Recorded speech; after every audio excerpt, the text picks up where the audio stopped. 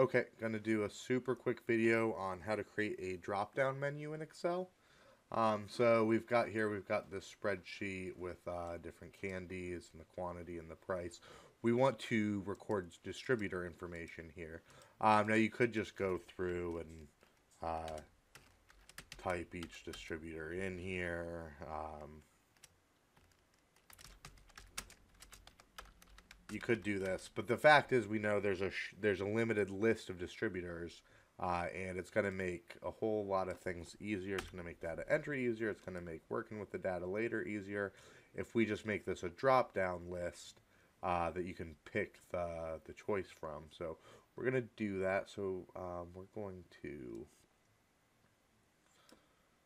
select these cells, and we're going to go to data validation. Then here we've got this is the meat of the box settings. We're going to do list. Then we can do source here.